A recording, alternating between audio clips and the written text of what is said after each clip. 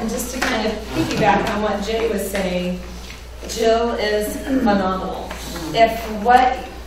When I'm done tonight, if you're thinking, that stuff sounds like that could really work with my child or work in the program, I strongly, strongly encourage you to go to one of those because she is amazing. And it'll be fun and entertaining as well as hopefully some concrete ideas that you can actually do. There's 2 switches over there. That said, Jay already kind of told you a little bit about me. I am a preschool teacher with the St. Joe School District. I have been happily stuck in preschool for 22 years now. And I always tell my preschoolers, I haven't learned to write my name yet, so I don't get to move on to kindergarten with you. But it is a fun age to teach. I also have 4 boys. And just to kind of touch on that a little bit, I have twin boys that are juniors in high school. They learned to share very early. They got along amazingly. There were 2 of them, so they had to share. I wasn't the twin mom who had 2 of everything. We had 1 of everything, and so they had to share. Then 4 years later, their little brother came along, Luke. He was no problem at all either. Life was still really good in my household. And then 4 years later, my strong-willed child arrived, and things changed. You pushed it. Anybody have? I know, right? I know. And part of it was my fault. He was the baby, and it was like we were busy, and it was like just give it to him, let him have it. And then at 2, it was like, holy cow, what have I created? So all of this kind of stuff we're going to talk about tonight really came in handy in my own classroom as well as at home. I was first exposed to the conscious discipline approach at school with preschoolers, and in those trainings I sat there thinking, oh my gosh, this works at home, which I think is the best part about my job, is because I don't know how many other jobs you can sit in training and then take it home and apply it to all of your loved ones. It works on spouses and things like that too. So, okay, so that's a little bit about me. So I just kind of want to know whom I'm talking to. So just raise your hand if you actually work in childcare. Okay. What age groups do you work with? I'm actually in the infant room. I work with 5 years of age. Okay. All right. I'll be with a 2-year-old. It'll be my first. Okay. So lots of strong-willed children in the 2-year-old. All right. You guys? Year-olds. Okay. The babies. Okay. 3, 4, 5.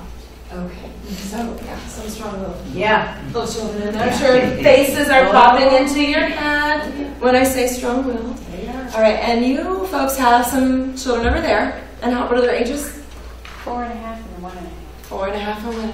Okay, either one of them fit that strong-willed child description? Number 2. Number 2 so far? Yeah. All right. 2.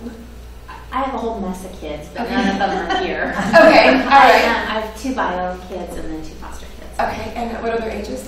Infant to 9. Infant to 9. Okay. All right. We're CASAs, Okay. so we work with all ages. Gotcha. Perfect. Okay.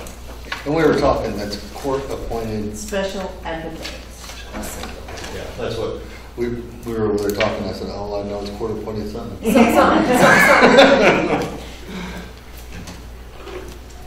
All right. Well, when you leave here tonight and it doesn't work tomorrow, you have to give it 21 days. According to brain research, it takes 21 days to develop new habits.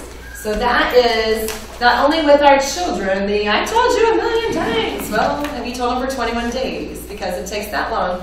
But also, this theory and this approach that we're going to talk about tonight, if it's different than anything you've ever done, you have to give yourself a few weeks to really see if this could work, because it's really going to take that long for you to do it. And every time I sit and revisit it, or I think Jill's coming to talk to the preschool teachers again this year, and I've had many conscious discipline trainings, but every time I hear it, I take away one more thing that's like, oh my gosh, I forgot that I am not being very empathetic anymore, or I'm forgetting to do this. And so it really, truly takes 21 days to make a difference in your child. So when you're trying new things with your children, stick with it, give it some time to make sure they have to relearn this approach. The first few times some of these things we're going to talk about, you're like, okay, that did not work at all. Okay, there's 7 basic skills, and we're going to mostly focus on the choices, but these are the parts of conscious discipline. We've got composure, encouragement, assertiveness, choices, positive intent, empathy, and then consequences. And we're going to briefly touch on everything, but focus a little bit more on consequences. Yeah? Are these skills on our part or skills we're trying to instill? Both. Okay. Both. It's a 2-part thing. That's a great question. Such as composure, becoming the person you want children to be. Children learn, and you'll hear this throughout, they are going to model after what they see us do. STAR is something I teach my kids in my classroom, stands for smile, take a deep breath, and relax. But that's something we also can internally tell ourselves. When our child's having that power struggle or that meltdown at Walmart, or I'm having a meltdown at Walmart, I always see kids having a meltdown at Walmart, and I tell the parents, you know what, I want to act that way too here. But I can't, so it's okay. But thinking STAR in your head, smile, and we smile because it immediately calms us down. You know, we're angry, we're uptight, I cannot believe he just threw that toy across the room again. We smile, we take a deep breath, and we let relax. This is one of my favorites. And I think this one you can use across the board in your life. No one can make you angry without your permission. We get upset. We get upset because the child's having a meltdown, the child didn't come to the carpet, the child took his friend's toy again. Don't let them make us angry. So we have to remember, no one can make us angry. That's giving somebody else the power over our emotions, and we don't want to do that. Out of control adults focus on what they don't want to happen. We're saying, don't touch that, don't do that, don't. And that's all the child hears. And the child will very quickly just begin doing all of those don'ts because why not? That's all I hear. So self-control is your first priority. So composure, back to your question, kind of falls more on us as the adult. Self-talk, saying to yourself, I am safe, I am calm, I can handle this.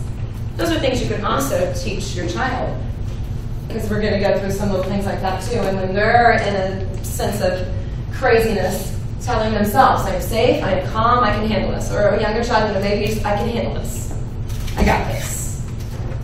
But just that self-talk, making sure we're composed before we go in to handle those heated battles. Encouragement is another big one. And basically, I think it all kind of sums up in focus on the child's efforts and their small steps they take, not only on the touchdown. You want them to be here in their behavior or here in anything, but don't wait till they get there to tell them you did it. You know, focus on the little things that it takes to get there. You know, when you're watching the game, you don't wait until they score the touchdown to celebrate. You're celebrating every first down, every play. And it's kind of like that with our kids too.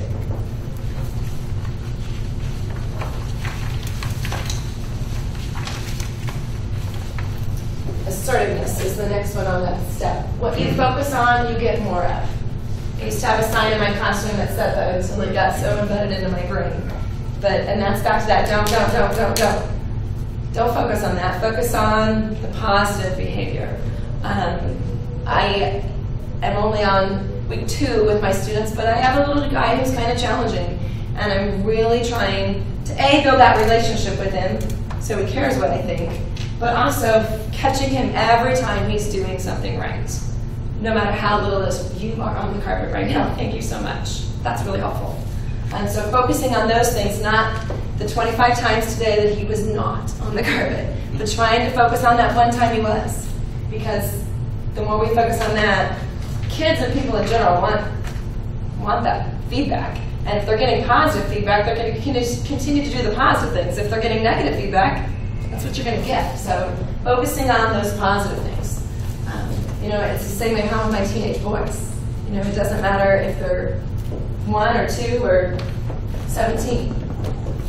Asking yourself, what can I do to help this child successfully meet both my expectations and his needs at the same time? You know, I expect him to sit in the grocery cart when we're at Walmart, or I expect him to sit on the carpet for circle time. He needs to be constantly moving. So instead of yelling at him constantly, you need to sit still. You need to, you know, don't touch that, don't touch that. What can I do to help his needs be met and what I need from him? You know, maybe it's I give him a fidget toy so he can be moving, He's still safe in the car. He's still safe on the carpet, but he's got a fidget toy. The I statements are really, really big, and I'm sure you'll hear Jill talk about this too if you get the chance to see her. Instead of saying, don't. I don't like it when you hit me. When you run through the house, which that's my kids right now. We downsized this summer, so now we're all right on top of each other, and it's really, really hard. And the running and the noise is really horrible, and I yell at them constantly, stop running in the house, you can't do that. And when I was working on this, I thought, oh, that's really a better way for me to tell them that. They would probably really respond to that. When you run through the house, I feel distracted and I can't think. Please don't run through the house. Instead of saying, stop it, you're running through the house, I'm turning it on me, and that's also teaching them to care what other people think and be considerate of other people. Just, these are the rules and you're not following them.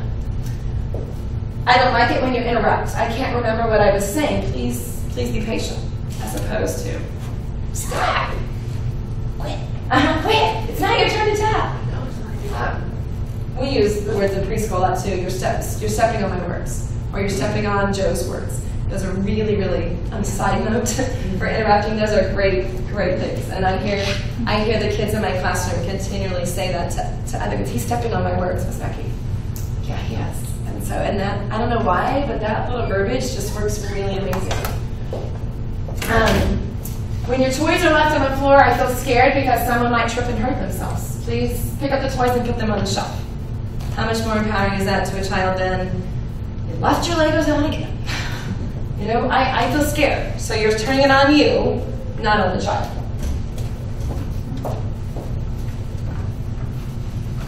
And then we get to choices. So the reason for choices is to empower the children. Children want to be in control.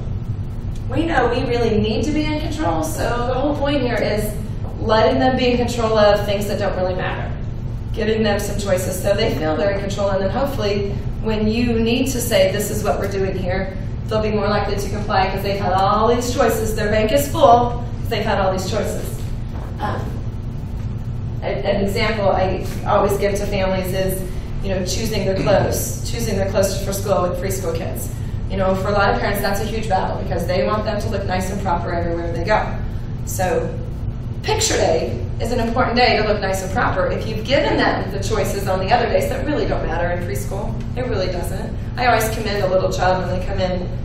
You clearly know that they've dressed themselves that day. And I make comments, wow, your outfit is so cool today. Because I want parents to know that it doesn't really matter. And why go through that battle that morning? Because she wanted to wear her pink skirt with her zebra pants and her orange polka dot shirt. It really doesn't matter. But if you've given them those choices Monday through Thursday and Friday's picture day, you're going to have a lot more success that Friday they're going to wear what you want them to wear because you've already filled their bank with all of those choices.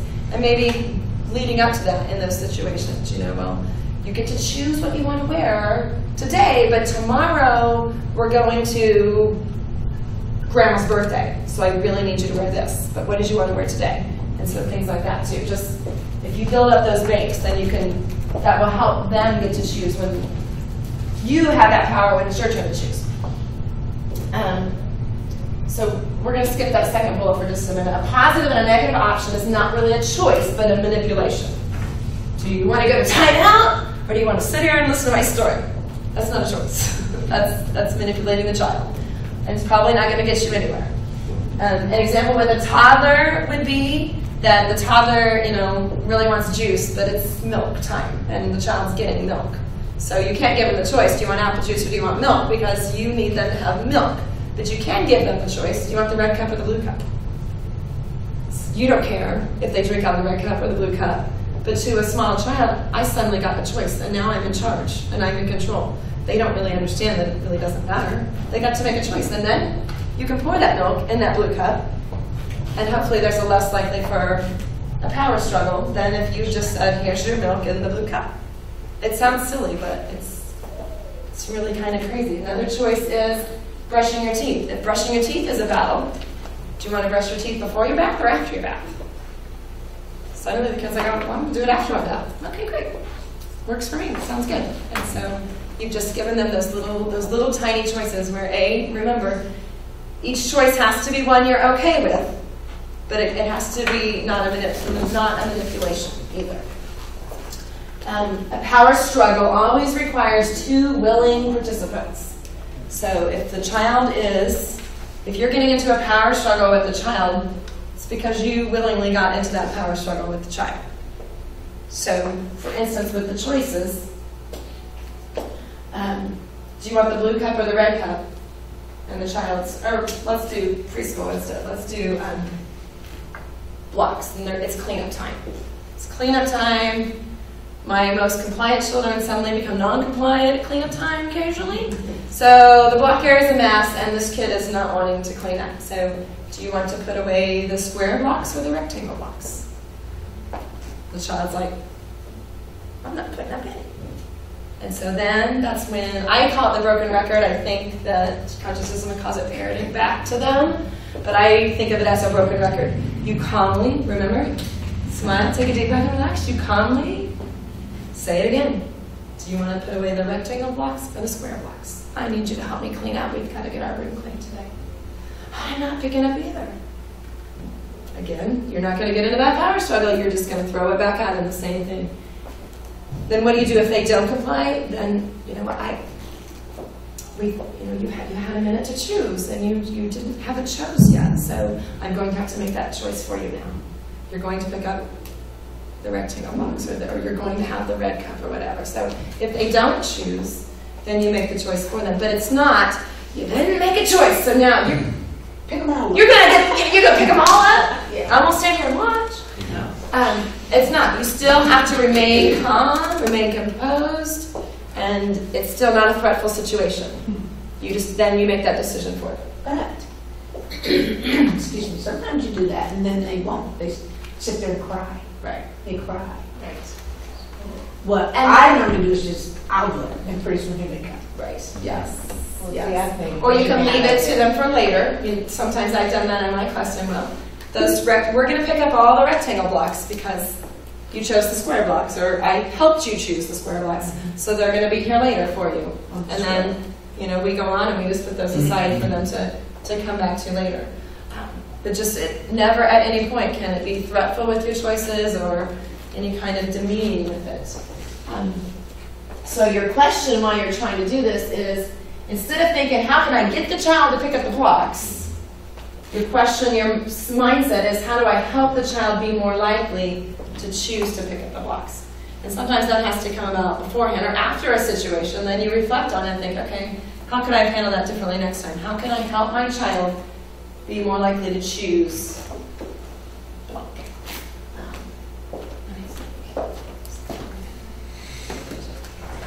We'll come back to that in a minute.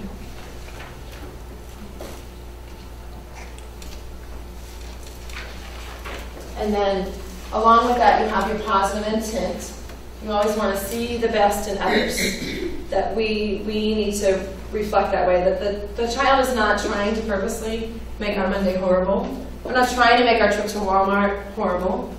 When I was full day preschool, they're not trying to make the outcome horrible for everybody else. So some words that you can use with that. You wanted the blue block, so you hit Billy. You didn't know how to get the blue block without being hurtful. You may not hit, hitting hurts. When you want the blue block, say, I want the blue block. And then having them try that. And again, that whole thing right there takes you back to that whole 21 days to create a new mindset. That if you've never used those kind of words with your student or with your child at home, or whomever, it's not going to happen the first time. They're probably going to look at you like, hello, what? I want the blue block and I'm still going to hit. And so it takes a while for them to learn that. And the next part here is a biggie, and I think this is really, really super, super important, and it's really hard. It's very simple, but it's really hard. Praise the child when they comply, even when it took longer than you wanted it to. Take bedtime at home. At my house, bedtime has always been the most challenging. I think it's because I'm the tiredest at that point, and I'm worn out, and I really need some mom time, and I really need you to go to bed. So let's take bedtime for home. So bedtime took a really, really long time. It was a battle to brush those teeth. It was a battle to do all of it. finally the child comes out and they've got their jammies that you sent them to get with them kicking and screaming 5 minutes ago. They finally come out and they're dressed and they're ready for bed. At that point, well, it took you long enough. That is not okay. That is not what we want. What we want is, wow, you're ready for bed. I am ready for your story now. That was so helpful that you got your jammies on. And you have to leave that sarcastic voice that I really, really have back in the way back part of your head. You can hear it in your inner talk if that helps you, but you can't convey that to the child because you really need to sound genuine. Because they're like, wow, look at that, I got my jammies on and Dad's really pleased with me. That's pretty cool. It's the same thing at circle time or in times like that in the classroom or picking up. You know, that child that left those blocks and was having a meltdown and you went on about your day, the child finally, begrudgingly goes over and picking them up, putting them away, because by golly, snack's coming and he knows it. And he knows these blocks have to be put away so he can join you at the snack table. And then when he does that, you acknowledge it. You say, hey, Tim, you put those square blocks right where they went. Way to go. Even though in your mind you're thinking, I cannot believe it took him 15 minutes to pick up those 3 blocks. But we notice it. We notice it. And that's really huge, and that's a big part of it. And it's really hard because you don't want to. You don't want to. It's like, dang it, you should have picked him up 20 minutes ago. But when we notice those kinds of things and we praise them for that, then, like we talked at the beginning, kids want that feedback. And when they get it, when they do well, even when it took them 20 minutes to get to that point, hopefully in that 21-day period, then they'll be more likely to continue to do it because they know they're going to get those positive words. And we all want those positive words, whether it's with a spouse, at home, at our work. We all want to hear that, even as adults. And so I think that's pretty powerful for kids to, I see kids really light up when they do that, as opposed to the opposite. If you almost scold them again, then they're going to come to your snack table right back where they were at that meltdown of the blocks. Whereas if you praise them, they're going to come to the table thinking, look at me. I picked up the square blocks, Joe.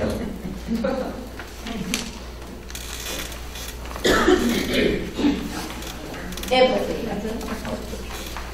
Empathy is big. It's hard. It's one of on our curriculum goals in preschool. It's a hard thing for 5-year-olds to have. It really has to be learned, and kids learn empathy from it being modeled to them. They really do. They see how we react when they're upset, and that teaches them how to react when someone else is upset. And in my classroom, it's really obvious. Like, you see kids that come in and they just automatically have that, and I'm pretty sure it's probably because they've just seen that.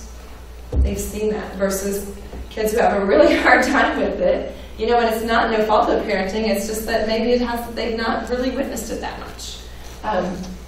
So I think that's a really big deal for us as parents and as educators to remember how to respond to that. Wow, even empathy when they're upset about something that they shouldn't be upset about. It's not just empathy because they come in and tell you that their pet died. That's pretty easy to be empathetic about. We feel bad for the child. But even when they're like, Miss Jill, you gave me the circle cookie, and he got the square, and I really wanted the square cookie today. And you're thinking in your head, it's a cookie, it's the same cookie, it's just a different shape. You're like, so how can you be empathetic there? That is really sad. One of the conscious discipline catchphrases is, what a bummer. But you got to say it empathetically, not sarcastically. What a bummer. You really wanted that square cookie today, didn't you? Gosh, that would make me sad too. Yes! You're right. And, it doesn't really matter, but you're modeling that empathy to them when they're upset over nothing, which children get upset over nothing, but reflect upon yourself. I know there are a lot of times I get upset over nothing, or upset over things that I hear people that are dealing with much, much, much worse things than I'm dealing with, that I think really what I was upset about was nothing. Whether it's my lost PowerPoint or my air conditioning not working in my car, there are people today that are dealing with things much worse. And so teaching a child empathy is a big deal, and you can teach it to them over something that when they're upset over nothing, you know. Maybe they're upset because their little brother touched them in the car. I mean, can you believe he would even do that? That's horrible. And so us responding with empathy is helping them learn to grow up and be empathetic toddlers, empathetic preschoolers, empathetic school agers, and empathetic adults. And I just love the picture of that little girl. Yes. She's not happy about getting that circle cookie. So what about the teenage years? They still work up. What a bummer that I just took your phone. You know, and jumping ahead, but consequences is on there, and I know that that's one of, I think, is that what Jill's speaking about? The main focus of Is the consequences. And she'll talk about appropriate consequences and making it mesh. The crime, and like my teenage boys are really bad, they're driving now, and they're really, really bad about communicating with me. They think they can just go wherever, and they show up at bedtime, and I shouldn't have a problem with that. Like, you have to tell me where you're going. Better ask for permission, but I need to at least, at the very least, know where you're going, and they just don't get that. And then like the other day, I said, you know, if you're not able to tell me when you make it to the game tonight, you won't need your phone tomorrow. They're like, what? I'm like, well, you clearly don't need it. You're not texting me to let me know, so you clearly don't need your phone. So that's an appropriate consequence for that, you know. I'm not going to take away something, you know, their Xbox, because that really doesn't match the crime. They're not able to communicate with me. They don't need their phone. Obviously, it's not working. I should probably take it back to AT&T and find out why it's not working, right? And I think consequences is always the thing that that's my biggest struggle with it all. I never can find the appropriate thing. Yeah. It matches the crime. Because I have the problem of getting too upset by the time I hit that problem. So I'm like, I'm going to lock you in your room for days and break all your stuff. And, and it's like, you know, I always need to like separate myself and go actually think like, okay, that might be okay. You know? Right, exactly. No, I think it's okay to not give the consequence right then too. So you have to, you know what? Yeah. Dad's really upset right now. Can't believe that you just, you know, put your Legos in the toilet. So I'm going to go think for a little bit, and we'll come back later tonight and we'll talk about that, because it is hard. And I'm the same way. Like, you just want to immediately go to your room. No TV tonight. But I always thought that they said that it should be right away so that they associate with you. Well, and I think it depends upon the age. His son is a kindergartner, so he's probably able to have a little bit of that delay. But obviously, definitely with, you know, any 4 and under, 4 is kind of pushing it. You can, depending upon the child, you know, I could do some delayed stuff at school, depending on the child. Some kids would need that immediate. But I think making sure you're calm would be more important. If you're not calm yet, then it would be better to let the consequence wait. In practice, your brain takes 21 days too. Yes, So exactly. you practice and do it. You kind of start getting your arsenal ready, and you know, and Sometimes I can think of more. Yeah. Sometimes I don't. And for me, I think just thinking through, whether it's at home or school, thinking through those repeat offenses that happen a lot, and thinking through, okay, well, when they do this, what would be the logical consequence? What matches that? You know, with my 12-year-old, I automatically just want to take away any gaming system because that's his heart and soul. But did that really match? Is he in trouble because he's ignoring me or didn't get his homework done because he's playing on it? Then yes, that matches the crime. If it's something crazy that he was mean to his little brother, that might not necessarily match the crime. I might want to instead make him have some quality time with his little brother playing the game. Or let his little brother play the game. Yeah, exactly. And so I think one thing to remember is, you know, I deal with this in my job as well. Their perception is their reality, no matter whether it's right or wrong. Right. It's real to them. If they're upset about something, it's real to them, no matter how trivial it is to us. Exactly. Exactly, for sure. I had a little guy a couple years ago with the cracker thing. Anytime we served pretzels for snack, it's like the world was ending. That was just horrible. You know, and being empathetic with that was the best way to handle it, because, you know, I'll say as a roommate, Joe, I know we've got pretzels again. I know you hate pretzels. I'm really sorry. I'm hoping tomorrow will be a yummier snack for you. Versus, you know what? Get back in that chair. It's, you know, you don't have to eat it, but just that empathy can be so big. Here's some examples, and they're on your handout too, because I like the wordage on these. a child who maybe is always pushing, those empathy, you'll figure out a way to be helpful. I know you. Inside, you don't like to be hurtful. And I know you're going to figure this out.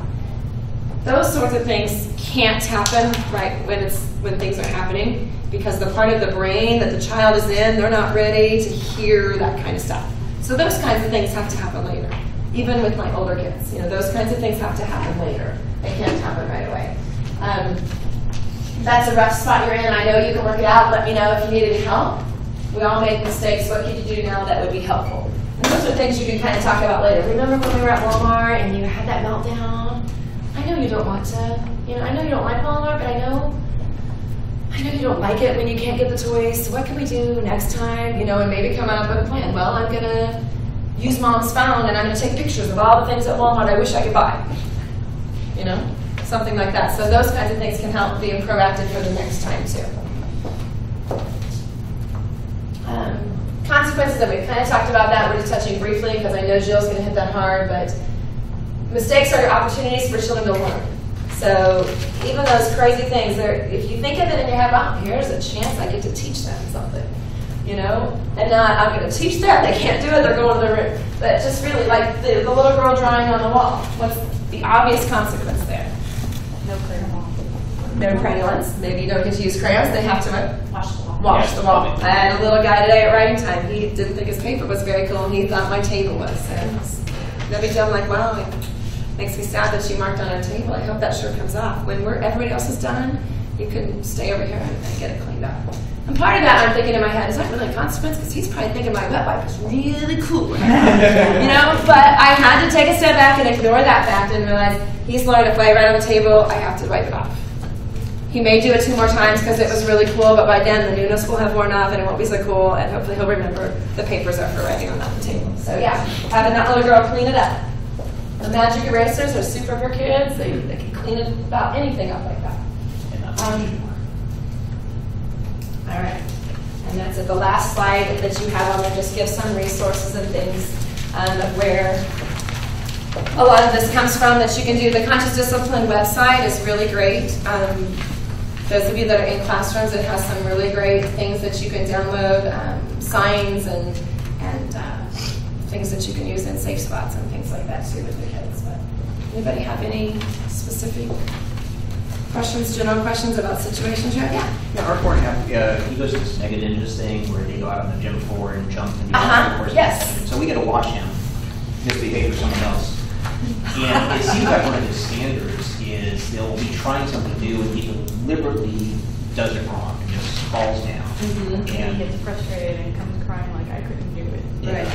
Right. I was watching him just today because we came here from there, and it really seems like he's doing it for attention. Right. Because then Mr. Matthew has to come over and help him do what he's doing. Right. But of course he's halfway across the field. We're watching the other one. I don't know if there's, how do you address this after the fact? We asked him, why are you doing these things? Oh, I don't know. Right. And there's 2 things popped in my mind. The one that you said, that he may be doing it because then he's going to get some special one-on-one attention, and he may also be doing it because he truly thinks at the beginning, this is new, I don't really know it, this is something I haven't done before, so if I just deliberately do it wrong, I'm deliberately doing wrong and I'm not really messing up. That's Which is what I think. That was her thought. I think it could be either way. Yeah. So I'm thinking, as the teacher, and I don't know if you could maybe he could have, if he could have your son model the activity, so he's getting that attention there too, and maybe you get to help model the new activity or whatever they were doing, and kind of take a leadership role of that. He might step up to the plate for that versus feeling like I'm just going to mess it up because I don't really know quite know what I'm supposed to do. He does create pretty well when we ask him, can you show your little brother, show Nicholas how to do this?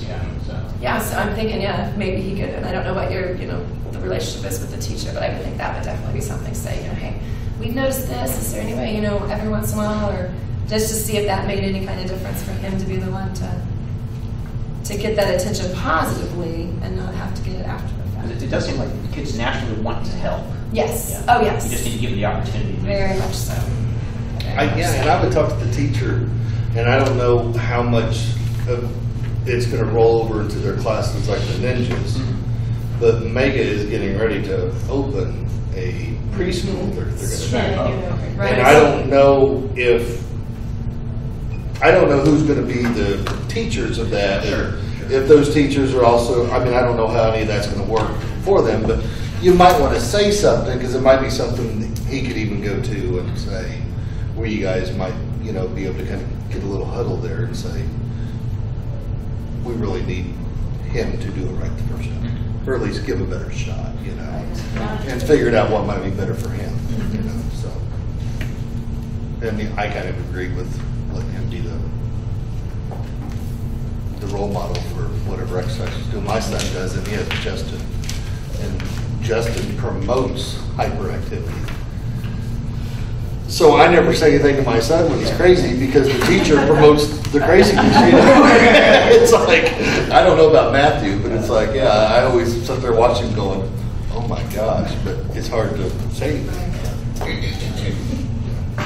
Giving them some sort of example type thing.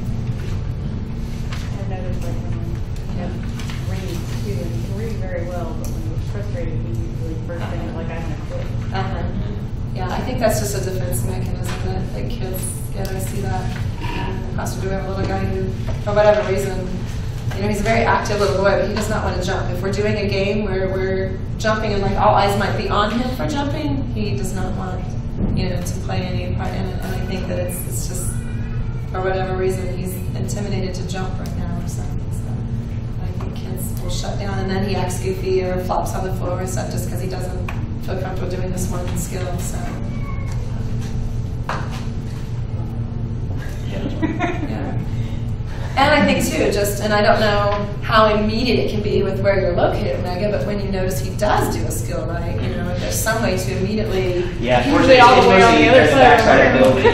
Gotcha. Or, you know, or tell him ahead of time, you know, because just falling back into the encouragement that, hey, Mom and Dad are going to be watching. Look over at us occasionally. We'll give you that thumbs up when we see you doing something great. And so, and giving him an example of like when you're learning something new, you try real hard. You know, look over at us, and we'll be giving you the thumbs up. So he's getting some positive feedback, and maybe then won't need that other feedback that he's getting. We certainly get it after the fact. We're like, well, I saw you do this. I know, it was amazing. Yeah. Yes. What do you guys do while he's back there? Even Well, I know it's hard to see. Yeah. It's hard to see, because I've been there too. And they used to have you're right on top of the child. You can just kind of, and I think that's why they made it. I think they had problems with children interacting too much with their parents. I'm usually taking a 1.5. Who wants to be out there joining his brother? Yeah. Well, and sometimes that can be a little too what the child sees, where I always use the instance of like swim lessons where a kid's like on the diving board, you know, and scared to do it, and he's like, Dad, you know, and Dad's just sitting there, you know, and the kid finally does it, and the dad just, yeah, good job, you know, pays no attention. Not that you're not paying attention, but if your mind's with the other child who's running around, and every time he does do something, he looks over, Mom's not look. He doesn't know what you're doing. You might totally be paying attention to him, but if he don't see your eyes and a smile or a thumbs up, he might think there's no attention there. It's the classic So- thing. He's going to say, Dad, until I acknowledge him. Yeah. Right at it. Yeah, you got to be, Not going you know, forward so with the it might program. even be a thing to where, you know, the focus just needs to be, you know, and I know that's hard when you get another child running all over the place. But, And he you know. doesn't understand you've got that mom Yeah. sense where you can still run after and still Yeah. know what's going on. Yeah, he doesn't get that. He has not learned Yeah. that you were doing that. But that focus Yeah, exactly. because that's kind of giving the empathy and everything there when you just look there, kind of like we said at the beginning, that, you know, for the small steps, just hold control.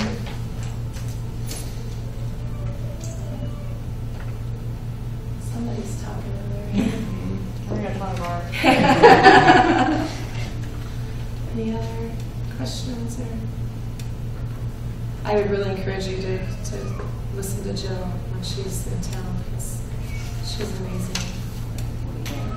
I'm trying to Karen Hickman is the other who's came before, and she's they're both really amazing. So we just have the two boys, and you've got 4 across a wider age range. Do they get easier as they get older, or do they get worse as they get older? I think it's easier. You know, that's what we've heard. You know, like girls are easy in the beginning, they get worse Yes. in the teenage years. The Yes. boys are hard in the beginning, then they just grunt and go to their room. Exactly. Do you have any quiet in your home? They smell bad sometimes, but what did you say? It's really quiet.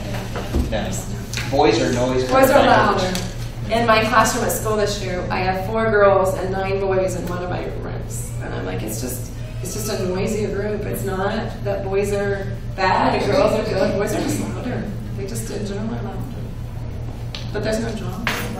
Yeah, boys are gonna try. Yeah, right. I remember when my boys were about. I'm having a bad day, Mom. That was today in a car going over. I guess the drama with their friends, like my boys were like 5th grade, and they had an incident on the playground at school with football, and a whole meltdown with the other boys and stuff. I thought the benefit of this is that tomorrow they'll all be friends again. This was girls, we'd be hearing about it for weeks. And it was. They were fine the next day. So I think that's the blessing of boys. Dad and boys love their moms. It's a really cool thing. Did you say that? You say yeah, they do. Yeah, They do. I don't know, they run for days. They do. The daddy's out of the house all day long. They're with him all the Yeah. time. Daddy's the new. Like the new face. Yeah. Yes. You're a girl though. You Yes. love mommies too. They probably do. Probably do. I said if I had had a girl, she would have been a little Tom girl. She wouldn't have been a princess. My 4 older brothers, she wouldn't have had a chance. So it's all good. I'm constantly trying to steal some of my students at school now. I tell parents that at orientation, and I'm like, I have boys. I know boys. I'm going to understand your son. I'm going to love your son.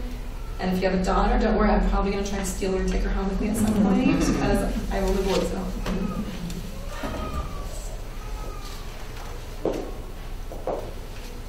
That's what makes the world go round, right? You're all so unique and different, Yeah. even at a very early age.